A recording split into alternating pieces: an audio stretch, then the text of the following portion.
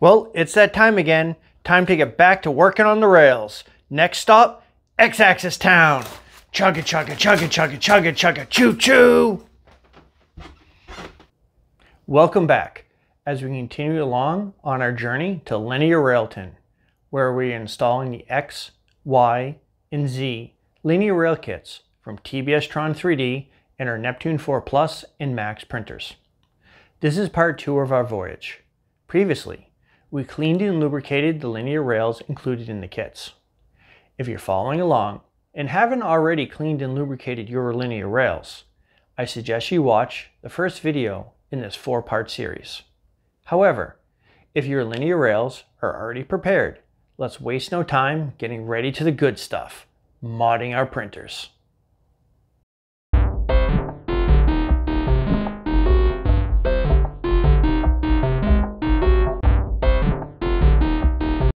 The X-axis linear rail kit includes an MGN 9H linear rail with a single carriage. It's 400 millimeters long for the Plus and 500 millimeters long for the Max. There's also a large bracket for mounting the linear rail to the X gantry and a smaller bracket for mounting the tool head to the linear rail. 4 bags of hardware are also included. 13 M3 by 6 millimeter socket head screws for mounting the linear rail, 4 M3 by 5 millimeter socket head screws for mounting the small bracket, 2 M5 by 6 millimeter button head screws for mounting the tool head, and finally 4 M4 by 40 millimeter button head screws to replace the existing auxiliary fan screws.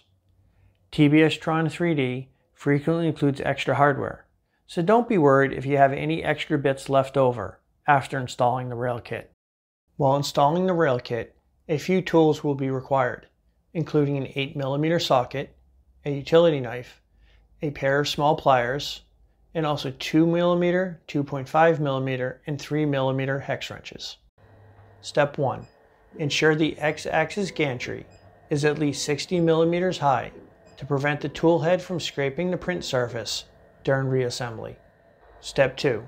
Remove any filament from the tool head before the printer is turned off. Step 3. Turn off the printer. Step 4. Disconnect the power for safety. Step 5. Disconnect the tool head cable. Step 6. Disconnect the auxiliary fan cable. Step 7. Move the main cable out of the way.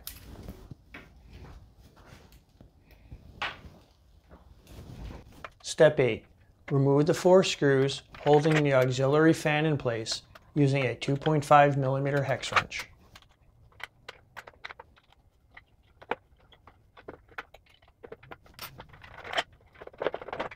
Step 9. Loosen the X-axis belt. Step 10. Disconnect the X-axis belt using a small pair of pliers. A utility knife might help if the belt is stuck in the extrusion's V-slot.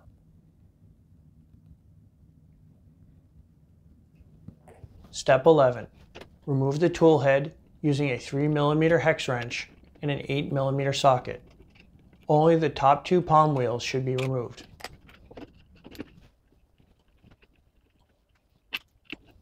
Step 12. Remove the palm wheel hardware using 2mm and 3mm hex wrenches, plus an 8mm socket. Since the heads of the palm wheel screws are normally not accessible, the tool head will need to be partially taken apart and then put back together again.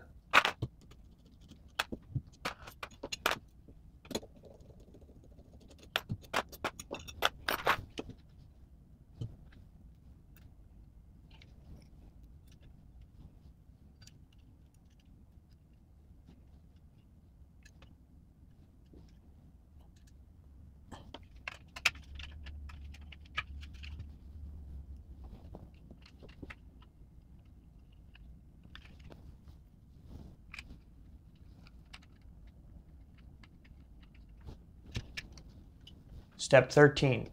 Install the large bracket using a 2.5mm hex wrench. Start by removing the 2 exposed black button head screws on the back of the X-axis gantry.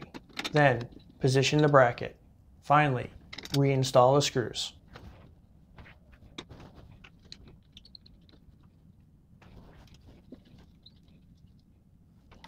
Step 14.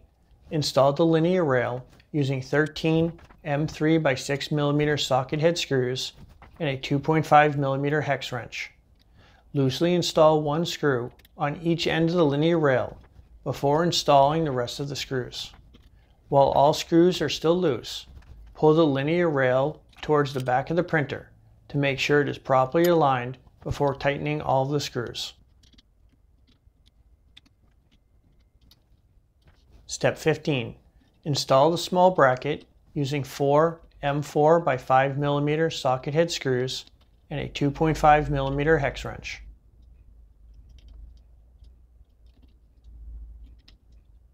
Step 16. Reattach the tool head using 2 M5 by 6 mm button head screws and a 3 mm hex wrench. Step 17. Reattach the X-axis belt. A small pair of pliers might be helpful.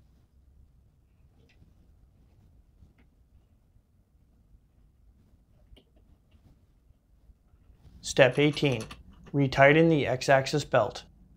Step 19. Reattach the auxiliary fan using 4 M4 by 40 mm button head screws and a 2.5 mm hex wrench.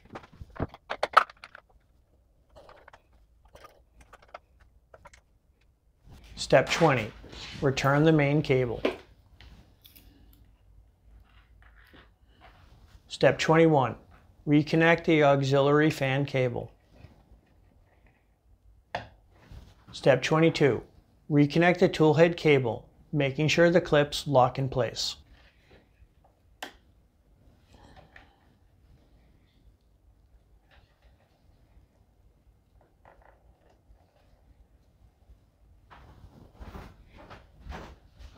Step 23. Reconnect power. Well, there you have it. We successfully installed the TBS Tron 3D X-axis linear rail kit in our Neptune 4 Plus and Max printers.